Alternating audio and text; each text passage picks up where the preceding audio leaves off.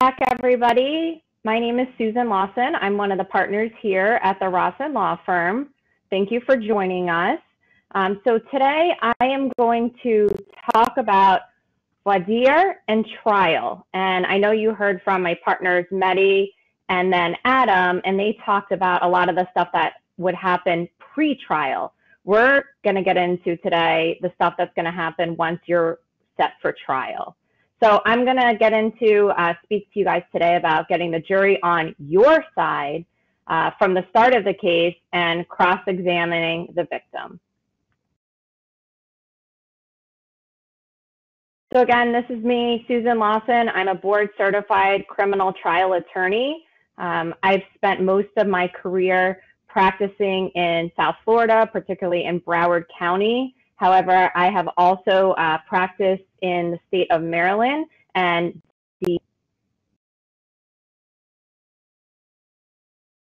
So the first thing I wanted to talk to you all about is voir dire. So the questionnaire. A lot of times it depends on, in Florida, I know, what jurisdiction you're in, what circuit you're in, if the judge you're in front of would allow you to submit to the prospective panel questions. So we've done this here, and it's really on a case-by-case basis, on a judge-by-judge basis. In a lot of our capital cases, which, as you know, sex crimes can be capital sexual battery cases, it's a good idea. I recommend that ahead of time you file motions asking the judge to allow the prospective panel to fill out a questionnaire. And these are just some questions that you could put. And, you know, a lot of times we'll go back and forth. We'll have a hearing, a pretrial hearing with the judge and the state, and we'll put together a questionnaire for the prospective panel. And the reason why it's so helpful to do that is because you get to know a lot about the prospective panel before you even get up and speak to them. So some of the questions that I've used before I put together on these slides, you could ask, do you know what is considered sexual abuse or sexual assault? Have you been a victim of sexual abuse or violence? A lot of times that is a question that we do get to know ahead of time. When, how old were you? Was it in Florida, the US? Where did this occur? Was the matter reported to authorities? By whom? If not reported, was that your decision? Was there a trial or was a court involved? How was the matter concluded? Did you give a statement or more than one statement about the matter and to whom? These are very specific. I have not had great success in getting approved by the judge. All these detailed questions are normally more general, but certainly I would recommend trying to allow the judge to grant you permission to ask these questions to the prospective panel ahead of time. Some more questions that you could submit as proposed questions for the panel is, if this matter was handled by law enforcement and went to court, how do you feel about the way the matter was handled?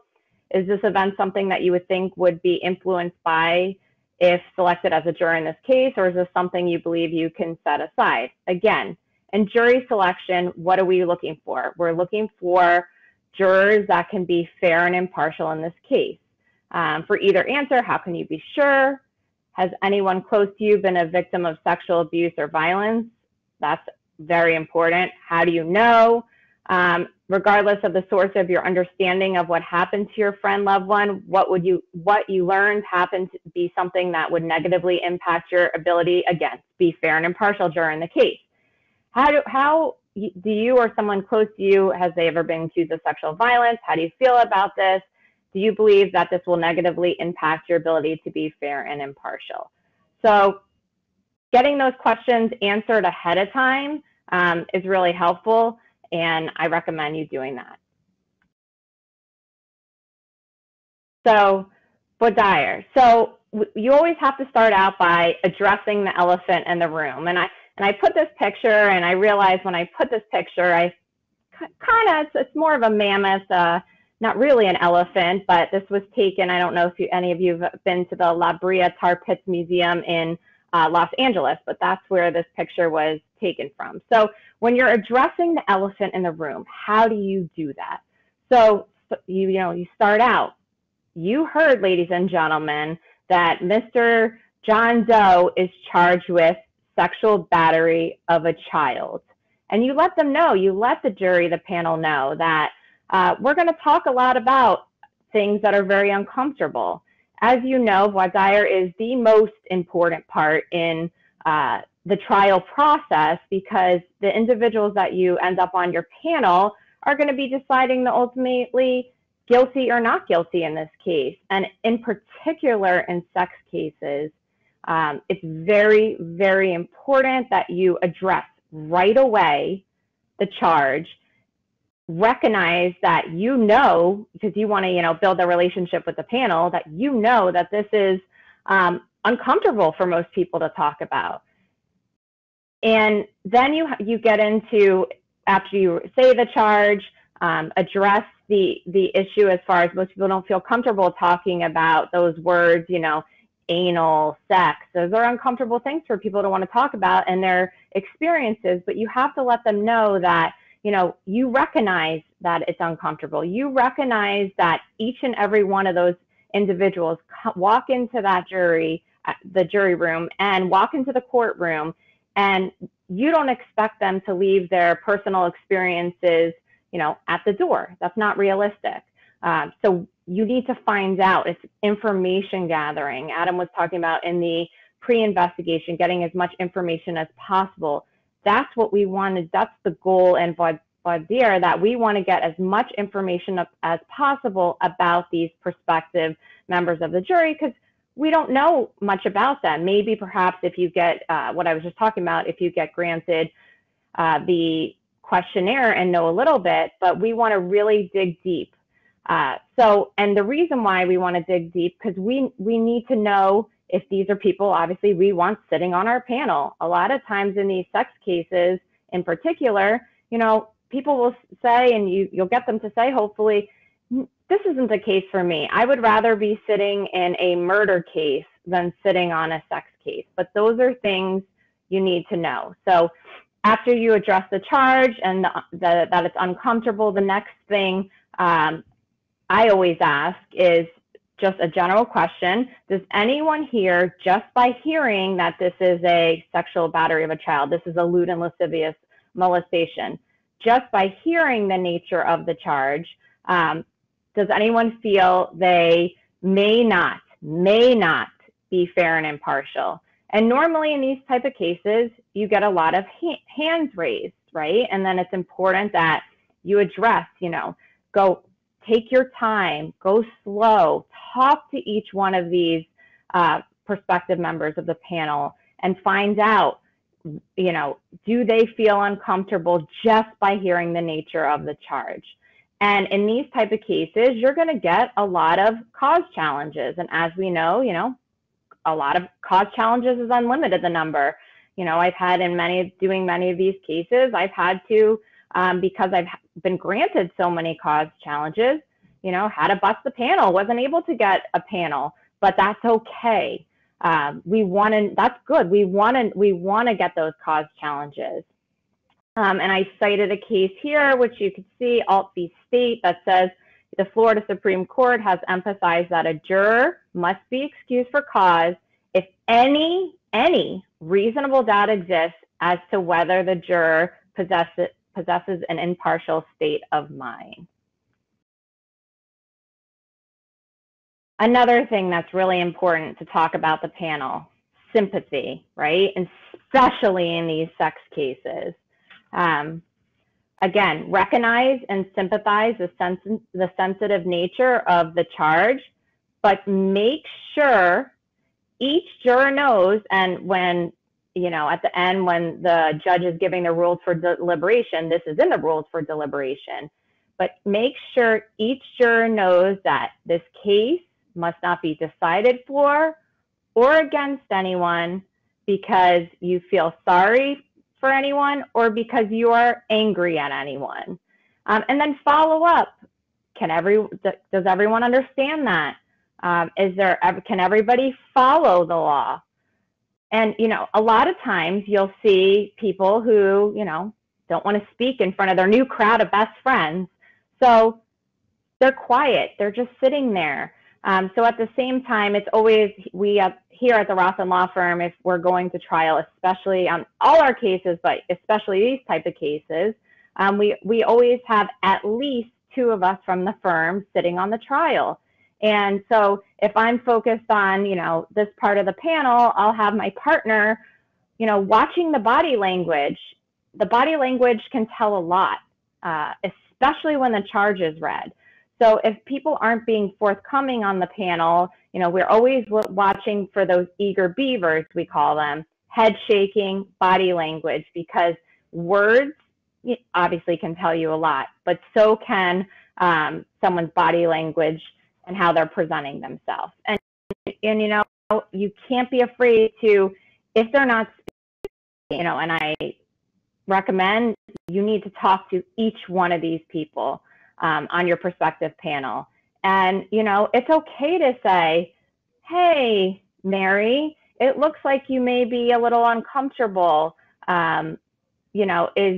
Is there anything that, you've been thinking about that, this is my only opportunity to speak to you, that's bothering you? Are you okay with the charge? Can you follow the law that you can't, you may hear from a young child, and you can't we can't ask you to put your emotions aside and again leave them at the front door, but do you understand that this case can't be decided for someone because you feel sorry for them? Are you able to follow that law? So again, speaking to the prospective panel, you're going to get a lot of parents, a lot of grandparents. So speak directly to parents, especially those that have children or grandchildren that are the same age. You have a sex case where the alleged victim is 8 years old, right? The last thing you want is to have someone sitting on your panel and then to later learn after it's too late that, they had it have the same age child. They have an 8-year-old child. The alleged victim's 8 years old, and the victim reminds them of their own child. That can become a serious issue. So, and by the questions you ask to figure this out is, you have to harp on, can each one of you look at Mr. John right now and say he is innocent? And if you can't, that's okay, but we need to know. I always, when I get up there to speak to the panel, I always tell them, the more you talk, the quicker I'll be, but you really, really have to take your time and methodically talk to these individuals, find out as much information as you can. But I do say that, and sometimes that helps them start talking more. So, ask them, can you go home every night and have dinner with your kids? Address that, this is a case. These cases normally take a week, 2 weeks. I've been in one that's been, much longer, a month. Is that okay? Are you going to be able to focus on and give this case your undivided attention? Or are you going to be thinking about, picking up your kid at school and all the other responsibilities you have? You understand that you can't go, if you are selected on this panel, that you can't go home at night and talk to this case about this case with your partner. I'm sure you're going to want to talk, but the law says you can't. Are you going to be able to follow that? Can you go home every night and still maintain that Mr. John is an innocent person until proven guilty? And when I'm reading when the charges are read and I'm speaking, and I always ask the prospective panel, how many of you walked in here, saw Mr. John sitting next to me and thought, what did he do, right? That's a natural reaction. But that's not what you should be doing here. It's not what did he do, it's what can the state prove? What if you think he did do it, but the state has not overcome that high burden, that burden of each and every element beyond a reasonable doubt. So can you still find him guilty and not guilty and go home to your children after?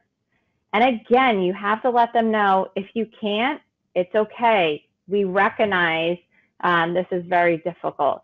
So it's important to get the panel to obviously like you and to get as much information from them.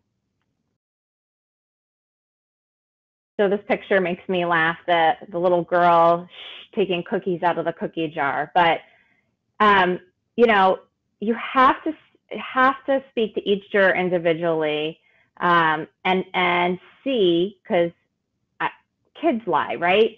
So you have to talk to them and ask them, do you think a child can make up a story about being molested or raped?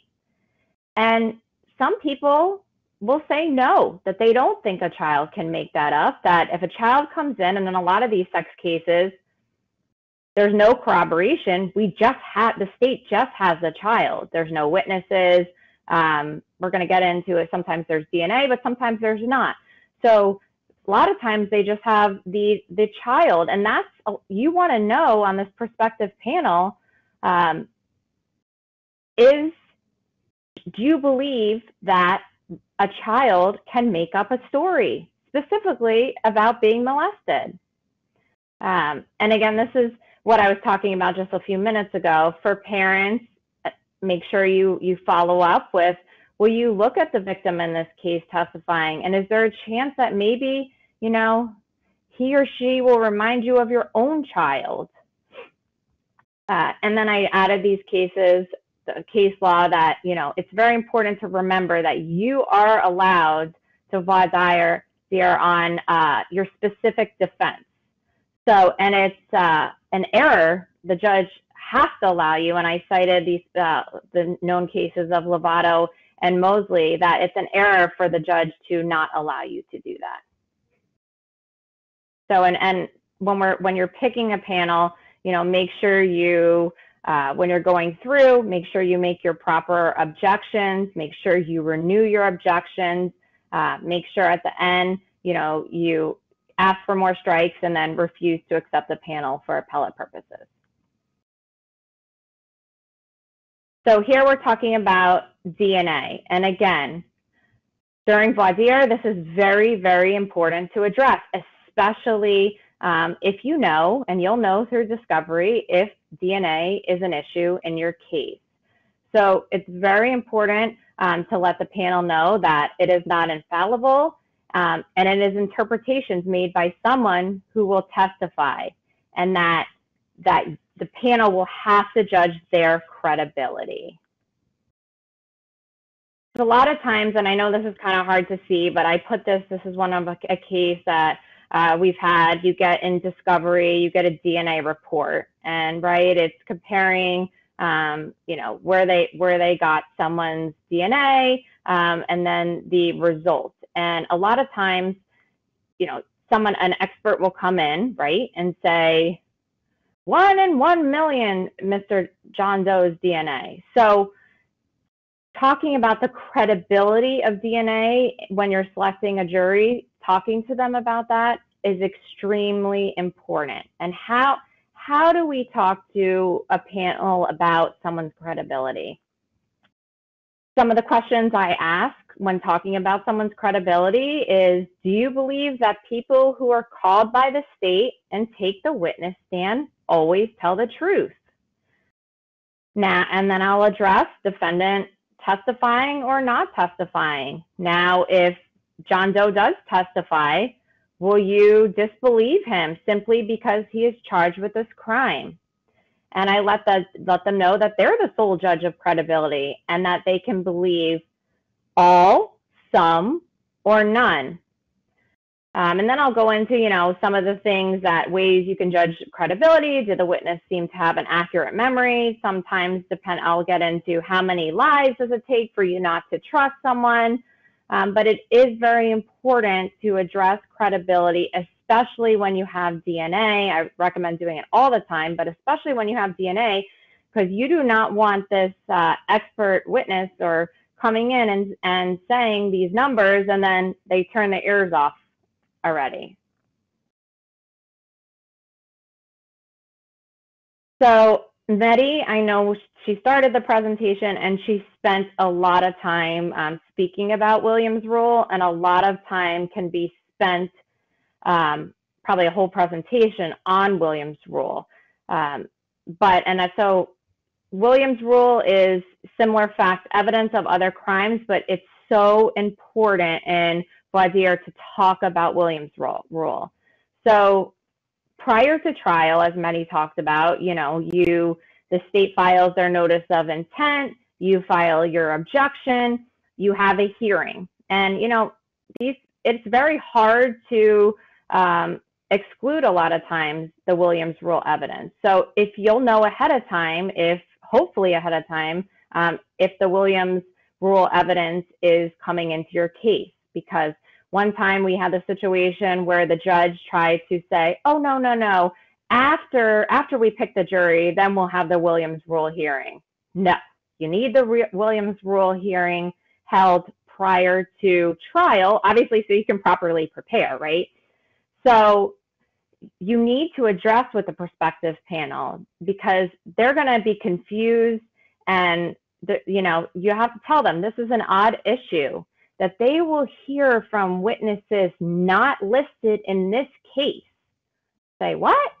And if you believe that a witness is telling you the truth about that case, but you think the victim in this case is not telling the truth, you need to find out. Can you still find him not guilty?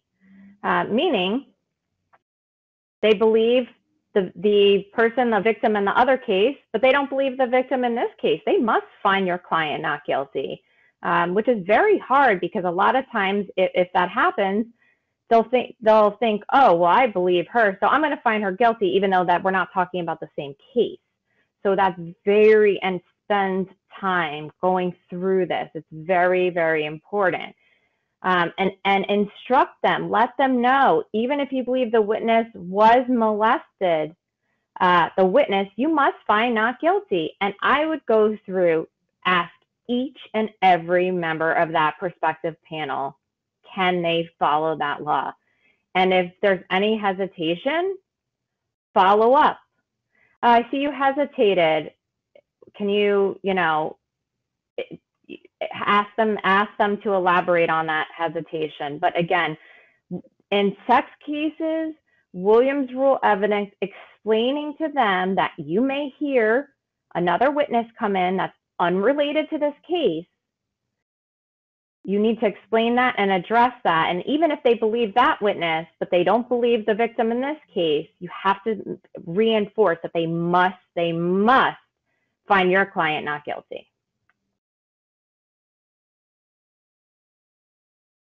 So not all sex cases are obviously dealing with children, but we've been focusing on that really today. So it's important to recognize the law as far as child witnesses, that the competence of a child witness is based on intelligence, not age, and whether the child possesses a sense of obligation to tell the truth. So as we all know, I have a 6-year-old child and a 9-year-old child. My 6-year-old child acts like he's my 9-year-old's age.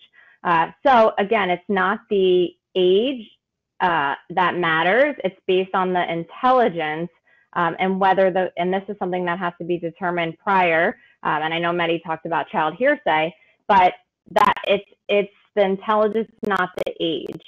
So when ruling on a child's competency to testify, the trial court should consider whether the child is capable of observing and recollecting facts, and whether the child is capable of narrating those facts to the court or to a jury, and whether the child has a moral sense of the obligation to tell the truth. And so again, this is all stuff that prior to a child testifying, obviously you need to address in jury selection the child testifying, but the competence of a child needs to be addressed prior to trial. And in making the competency determination, the child may base its determination on its own examination of the child or an attorney's examination of the child. The court may also consider expert testimony and reports in fulfilling its duty to determine competency, and I cited a case there. And this is very important. Failure to adequately to conduct a competency evaluation on a child victim can lead to reversible error. And in Florida, Fry remains the standard, not Daubert. Okay, so there is so much I could cover as far as Voir Dire. It's so important. It's so critical that, again, you reiterate, you get them to like you sympathize with them, that this is uncomfortable, and you try to get as much information from each prospective juror for those cause challenges. So once you have that panel, once you're done with doing the strikes and you have the panel and they're seated, the next topic I'm going to get into is cross-examination of a child victim. And I have this picture here of this little girl holding this teddy bear. And this has happened to me before in a case where a little girl got on the witness stand, brought her little teddy bear and sat there just like that, holding the bear. Had children come in with dogs. You need to try to, address that before the child comes in holding the teddy bear, because how prejudicial is that for you, right? You see that, you don't need to hear anything else. So make sure when a child is testifying in trial, they don't come to court with a teddy bear. A lot of times the victim advocates give them these teddy bears or something, that they don't have that while they're testifying.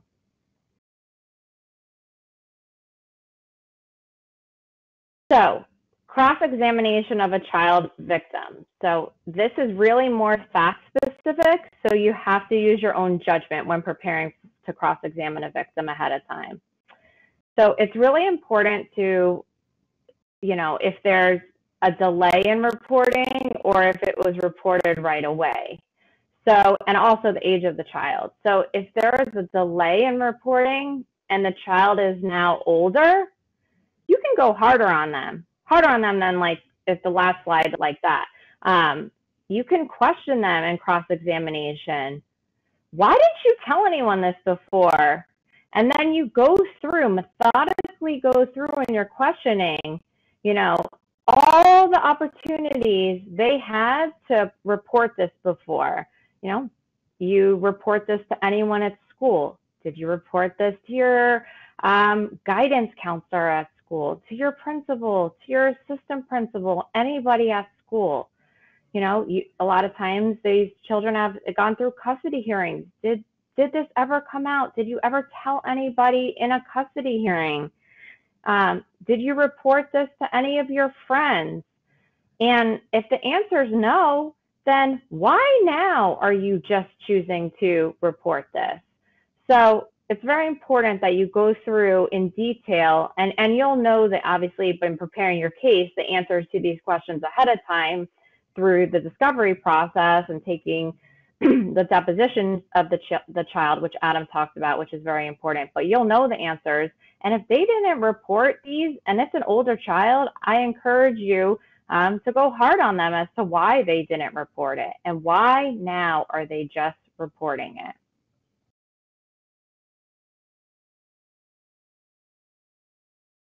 So if they didn't report, but mom found out, right? How did mom find out?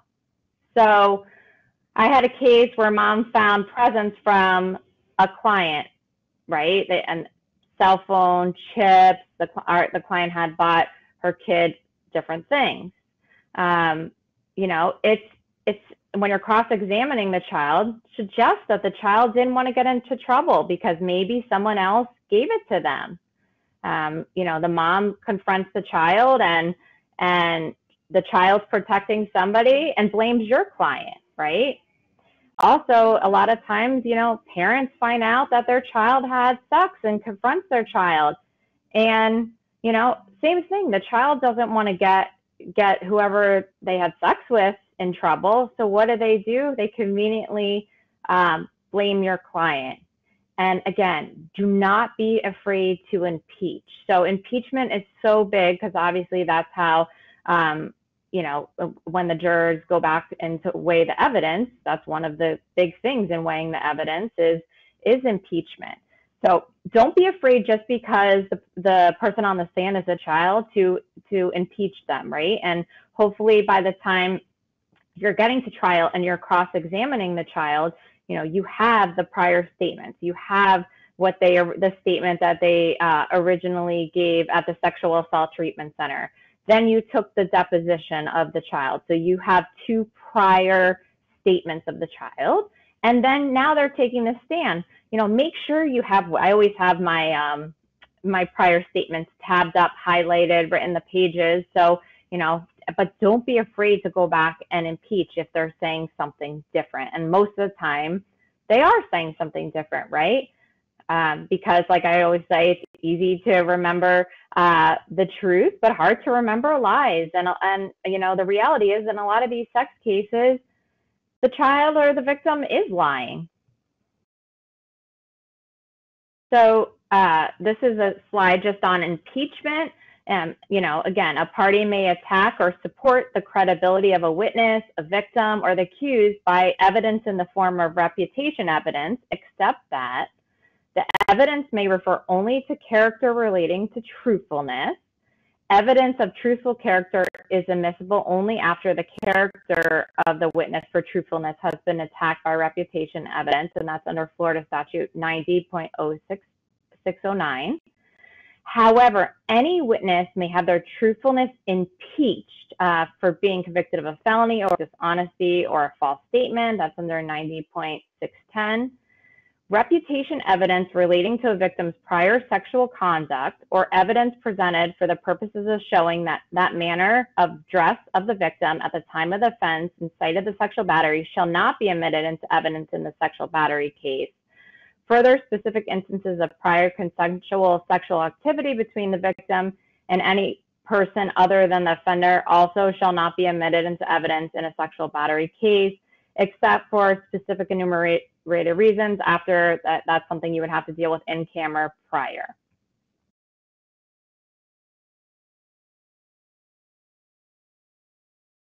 So we were just discussing if a child either, does not report or delayed reporting. So what do you do, and if the child was older, so what do you do if a child reported right away or is very young? So, right, you have to know what you're dealing with here. So in this situation, instead of going harsh, you need to go easy, because no juror is going to like you if you have that little girl sitting on the stand and you're going harsh on her. So go easy. And normally in this situation, their testimony is usually pretty short, right? Because the state will rely on the child hearsay, which we already discussed, or other evidence. So what do?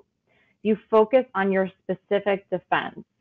So in a recent trial, we focused on the specific timeline the child gave to police because it didn't match up when the sex had to occur for pregnancy. So this is all stuff you're going to learn prior to trial, but in cross-examining the child, it's very important to, that's how you can do a great cross on a young child or a child that reported right away.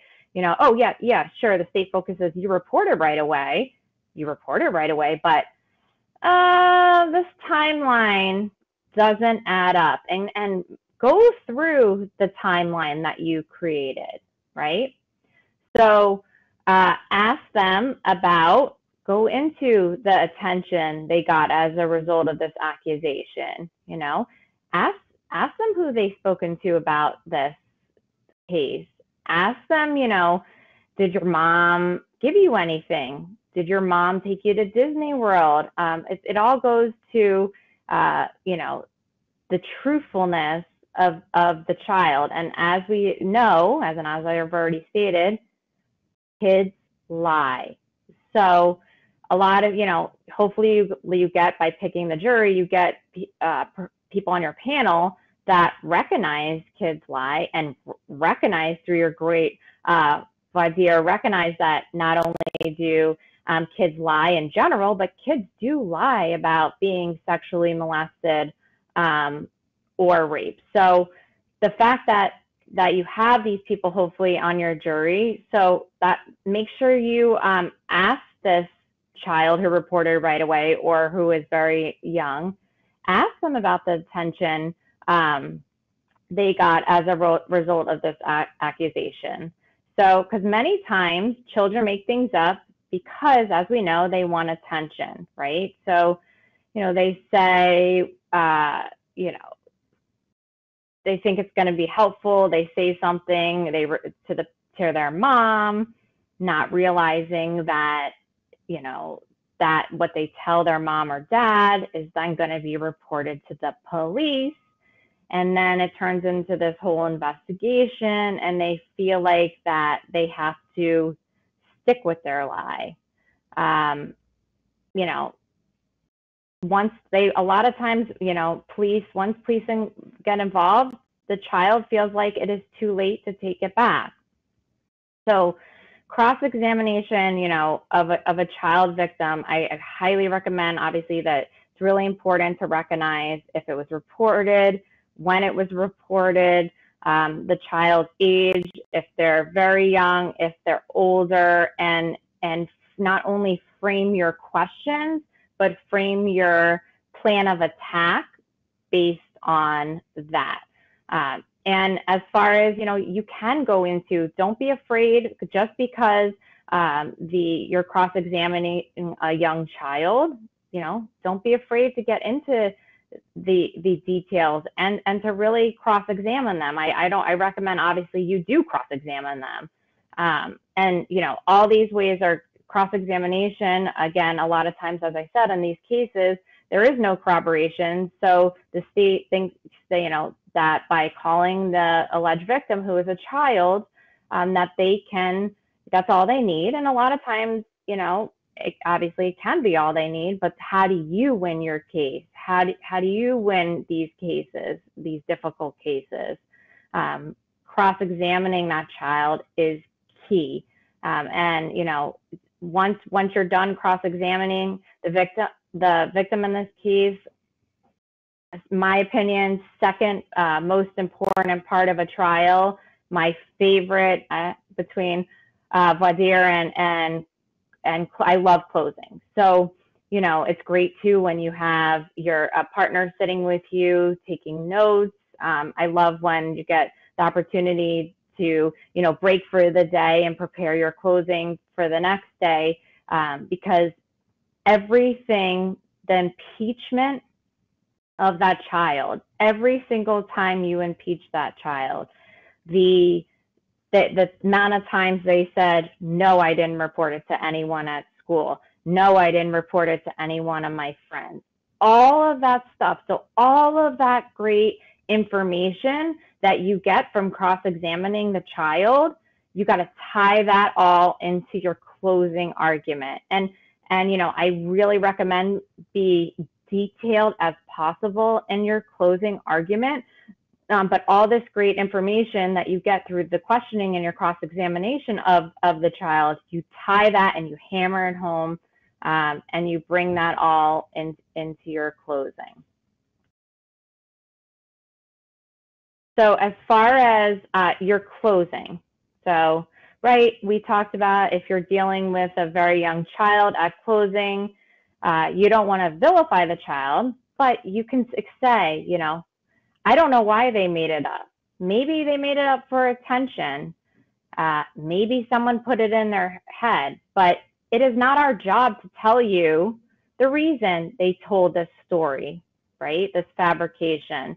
And then, we know it can't be true because of X, Y, and Z. We know it can't be true because of the timeline you presented in your cross-examination. And in your closing, again, be very, very detailed. Something I always love to say in my closing arguments are, ladies and gentlemen, you go through the different ways reasonable doubt can arise, the evidence, conflicts of the evidence, or the lack of evidence, right? So obviously, reasonable doubt is a huge thing to address in closing argument. A lot of times, I think it's really, really beneficial to read the reasonable doubt jury instruction, because it's great when they not only hear it from you, then they hear it from the judge, and then they get the packet to bring back with them. But I love to say, ladies and gentlemen, at the end of this case, you will have more questions than answers. And more questions than answers, that equals reasonable doubt. And another thing I like to add, obviously tie the facts and the great things you got out of your cross-examination into your closing, but I love to say, probably guilty, not enough. Possibly guilty, not enough, and really hammer that reasonable doubt, because when you're picking the jury, you're going to tell them, we all know, you let them know that when you're picking the jury, ladies and gentlemen, if you were to go back in the jury room right now, what would your verdict have to be? And at the time, have to be not guilty, because you haven't heard any evidence and he's presumed innocent. So make sure that, especially in these sex cases, and especially in dealing with sex cases that are involving young children. Again, you don't want to turn off the panel by vilifying the child, but you can, again, say, it's not our burden to prove to you, why this child made it up. There's a variety of reasons why the child could made it up. It's not our job to tell you that. The state hasn't met their burden of proving beyond a reasonable doubt that this happened, and the reason why it can't be true. And really, I encourage, when you're doing your closing argument, obviously be passionate, make eye contact with each and every member of the prospective panel. And through your great, pretrial motions, dealing with, the Williams rule, dealing with addressing that in your jury selection, addressing everything we've spoken about, doing that amazing cross-examination, and then hammering it home in closing, I feel confident that, these cases, although they are hard, they are winnable, and you will get the jury on your side. So I don't see any questions, but I wanted to thank you all. This is my contact information. I would love, we've done many of these type of cases. If you need help in preparing cases for trial, questions for voir dire, questions for cross-examination, just anything related to a trial, this is my information. Feel free to reach out, and thank you very much.